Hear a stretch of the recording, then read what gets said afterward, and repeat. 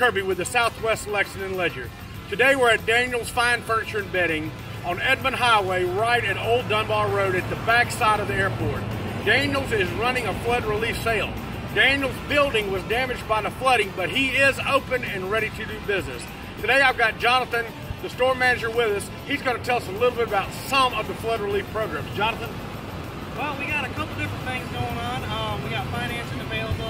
If your house is flooded during the events that happen over the weekend, come on down to Daniel's Furniture, let us know.